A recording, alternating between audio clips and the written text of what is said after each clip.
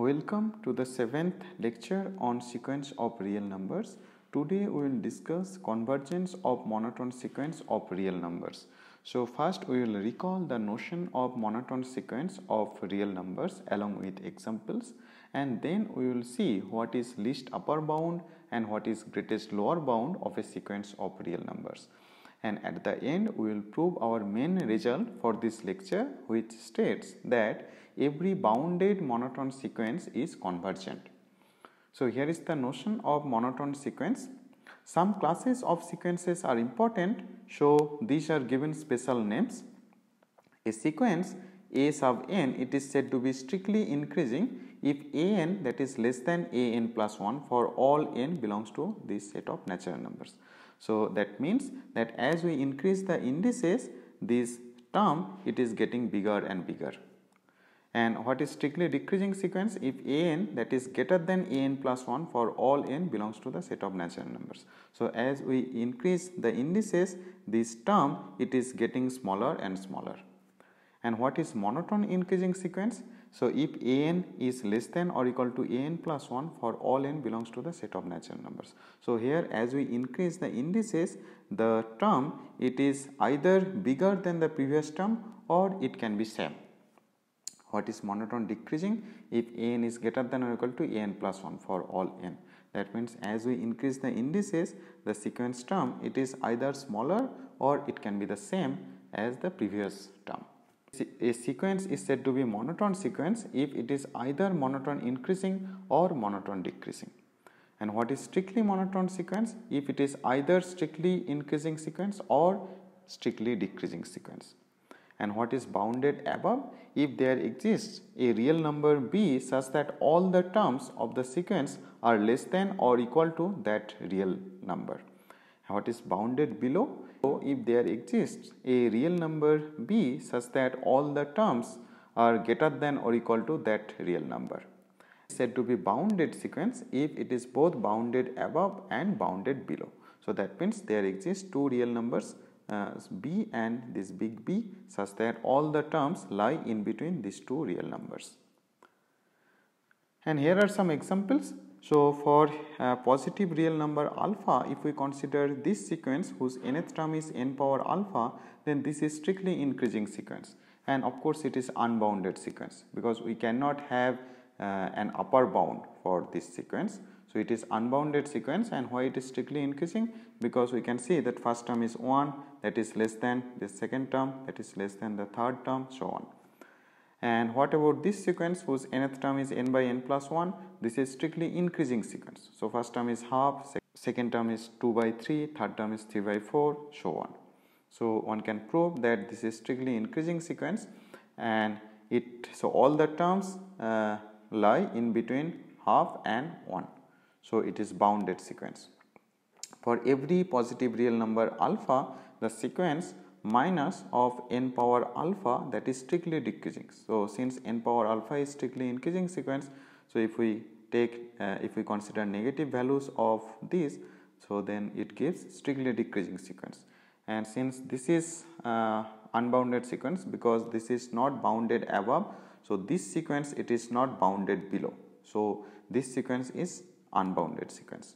And if we consider positive real number alpha, so for every positive real number alpha, the sequence 1 by n power alpha, this is strictly decreasing sequence, because n power alpha is strictly increasing sequence. So 1 by n power alpha, this is strictly decreasing sequence, we can see here.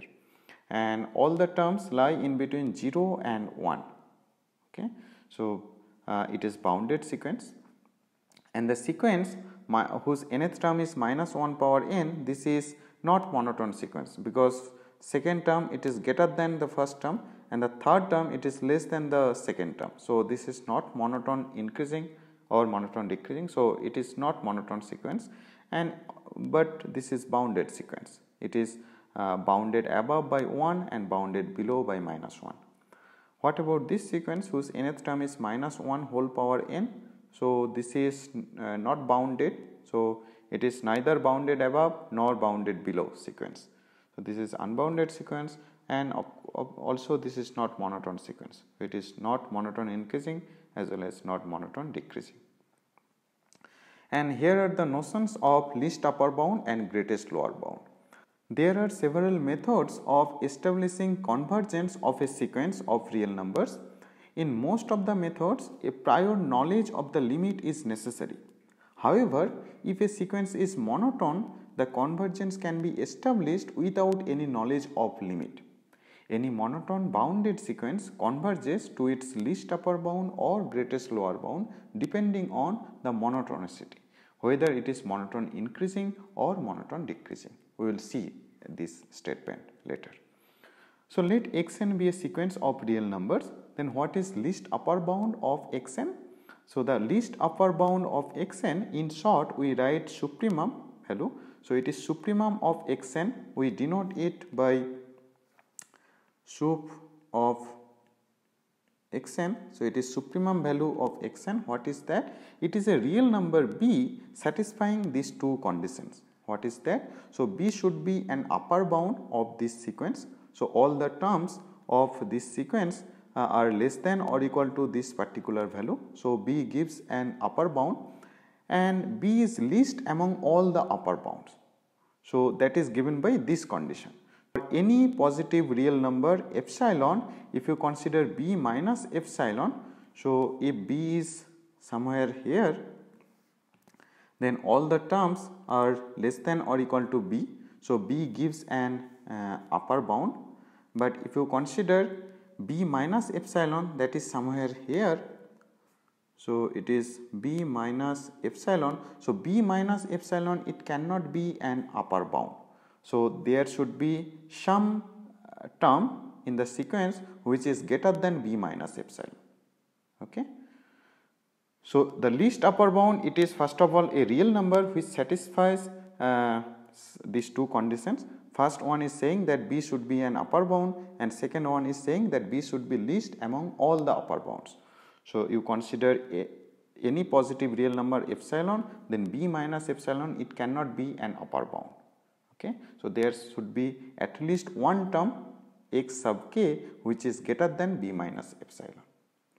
So, a real number b satisfying these two conditions is called least upper bound, and we denote that as supremum of xn, sup of xn. And what is greatest lower bound? So, it is greatest value among all the lower bounds. Okay. The greatest lower bound, in short we write infimum of xn. So, we denote in this way infimum of xn. And what is that? It is a real number b satisfying these two conditions. First one is saying that b should be a lower bound, that means all the terms of xn are greater than or equal to b. So, b should be a lower bound of this sequence, and b should be the greatest value among all the lower bounds. Okay. And it is equivalent to say that you consider, so for any positive real number epsilon, b plus epsilon, it cannot be a lower bound. Okay. So, there should be at least one term x sub k which is less than b plus epsilon. So, b plus epsilon, it cannot be a lower bound of this sequence. Okay. So, a real number satisfying these two conditions is called greatest lower bound, and we denote it infimum of xn. One can verify that supremum of xn it is unique, as well as infimum of xn, that is also unique real number. Here are some examples. So, if we consider this sequence whose nth term is minus 1 power n, so all the terms are given by this. So, in this case we can see that 1 is an upper bound. Of course, all the terms are less than or equal to 1, and 1 is least upper bound. Okay.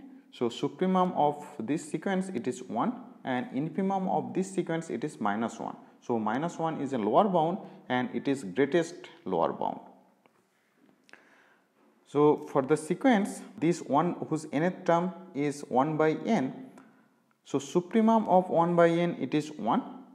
So, 1 gives an upper bound and it is least upper bound, and infimum of 1 by n, I claim this is 0. Why? So, because if we so suppose this is the real line, then 0 is somewhere here and 1 is somewhere here. So this is a monotone sequence and it is strictly decreasing sequence. So first term is 1, then half, 1 by 3, 1 by 4, so on. So 1 is here, half is here, and 1 by 3 is here, 1 by 4 is here, 1 by 5, 1 by 6, 1 by 7. So it is getting closer and closer to 0, but it is never reaching 0. So 0 gives a lower bound and it is greatest lower bound. So if you consider any positive real number, that cannot be a lower bound. So 0 is greatest among all the lower bounds. Okay, so 0 is a greatest lower bound, and of course this is strictly decreasing sequence starting from 1. So 1 is a least upper bound. One may consider this graph also. So it is starting from 1 and then half and 1 by 3, 1 by 4. So it is getting closer and closer to 0, but it is never reaching 0. So 0 gives a lower bound and it is greatest lower bound. Okay. And what about this sequence whose nth term is n by n plus 1? So first term is half, then 2 by 3, then 3 by 4, 4 by 5, so on. So it is strictly increasing sequence starting from 1 by 2. So its infimum value is half. So it is greatest lower bound is half. Now what about least upper bound? So supremum is, I claim it is 1. Why? Because we can see from the graph that it is starting from half. So it is half, then 2 by 3, 3 by 4, so on. So it is getting closer and closer to this value y equal to 1, but it is never reaching 1. So this value y equal to 1, it gives an upper bound and it is least upper bound. Why it is least? Because if we consider any smaller value, it cannot be an upper bound. This 1, it is least among all the upper bounds. Okay, so this is least upper bound and this is supremum of this sequence. Now here is the main theorem. So it says that any monotone bounded sequence xn, it converges. More precisely, if xn is bounded and it is monotone increasing, then this sequence it converges to its least upper bound. So that is limit n tends to infinity xn, this limit exists and this limit it is same as the supremum of xn. And the second statement, it says that if xn is bounded and it is monotone decreasing, then also it converges, and in that case it converges to its greatest lower bound. So limit n tends to infinity xn exists and this limit it is same as the infimum of xn. So it is greatest lower bound. So let us prove the first statement, and the proof of the second statement it is similar and it as exercise. So the proof of this first statement, so you consider a sequence which is bounded and it is monotone increasing. So that means it is non-decreasing sequence. So xn is less than or equal to xn plus 1. So it is monotone increasing sequence. And in that case, I claim that limit exists and limit will be same as supremum of xn. So suppose m is the supremum of xn, so that is least upper bound. So that means in particular m should be an upper bound. So all the terms are less than or equal to m, and I should prove that in that case limit exists and limit is same as the supremum value. So what I prove here, so I prove that this supremum value, supremum of xn, this satisfies epsilon n condition for this sequence. For any positive real number epsilon, I should prove that there exists a natural number k such that beyond that natural number all the terms lie in between this m minus epsilon and m plus epsilon. An arbitrary epsilon. Since m is supremum of xn, if we consider m minus epsilon, it cannot be an upper bound. So there should be at least one term x sub k which is bigger than m minus epsilon. So for this epsilon, since m is supremum of xn, there exists a natural number k such that this x sub k, this term, it is bigger than m minus epsilon, because m is the least upper bound. So, if you consider any value that is smaller than m, it cannot be an upper bound. So, there should be at least one term. So, for this epsilon, there should be at least one term which is bigger than m minus epsilon. Let us consider this term x sub k. All the terms, so if you consider n that is bigger than or equal to k, then this nth term, it is bigger than or equal to xk, because we are considering monotone increasing sequence. Okay. So, if you consider n that is bigger than or equal to k, then xn it is greater than or equal to xk, and xk is greater than m minus epsilon. But this m, it gives an upper bound. So, xn that is less than or equal to m, and of course m is less than m plus epsilon. So, what we get from here, that m minus epsilon less than xn less than m plus epsilon for all n greater than or equal to k. So, that is equivalent to say that xn minus m, it is less than epsilon for all n greater than or equal to k. So, thus we can see that this m, this real number, this supremum of xn, this value, it is satisfying epsilon n condition for this sequence. So, limit of xn, it exists and it is same as supremum of xn, and in same way one can prove this statement just using the definition of infimum of xn in similar way. Here are some examples. So, you consider this sequence, and we have seen that this sequence is monotone decreasing, and in this case our theorem says that limit n tends to infinity 1 by n, it exists, and it should be same as infimum of this sequence, and infimum of 1 by n, it is 0. So, therefore, limit n tends to infinity 1 by n, it is 0. What about this sequence? This sequence, we have seen that this is monotone increasing sequence, and of course, this sequence, that is also bounded sequence, and this is also bounded sequence. So, we can apply our theorem. In applying the theorem, we can say that limit n tends to infinity n by n plus 1, this limit exists, and this limit, it is same as supremum of this sequence. So, it is least upper bound, and what is least upper bound in this case? It is 1. So, limit n tends to infinity n by n plus 1, it is just 1. What about this sequence? So, this sequence, it is bounded, but it is not monotone sequence. So, we cannot apply the theorem, and in other words, we cannot conclude anything from here whether the sequence is convergent or divergent. So, in this case, we can see that this is divergent sequence. Okay. And we can find other example where the sequence is bounded and it is not monotone, but also it is convergent sequence. For example, if one consider this sequence minus 1 power n, this. So, this is bounded sequence and it is not monotone, but it is convergent sequence, it converges to 0. So, if we omit this term in the theorem, then we cannot conclude anything. Okay.